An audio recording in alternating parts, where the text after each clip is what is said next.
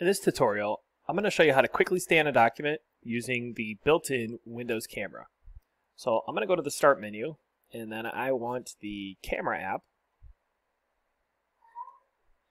Alright, so I have a document here. It's the U.S. Constitution. I'm going to hold the document at the very tip using my fingers, just like this. I'm going to position the document in front of the camera, as you can see. And then on the right-hand side, I want to make sure that I'm in the Take Document mode. And then I'm going to go ahead and click that. Oh, look, you can see my cat. So I'm going to go ahead and click on the camera roll here.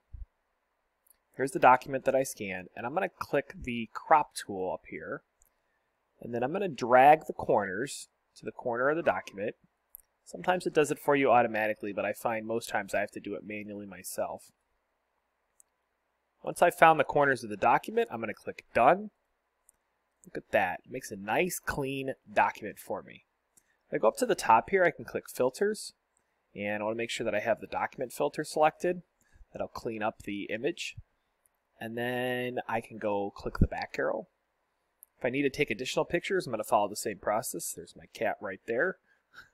I'm going to click on Windows Explorer.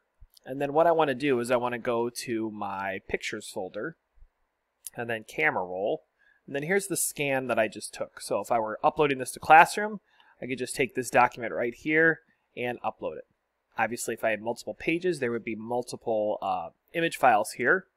And it might be a good idea to rename these as you take them so that you're not uploading old documents by mistake. And that, in a nutshell, is how to upload documents using the built-in Windows camera.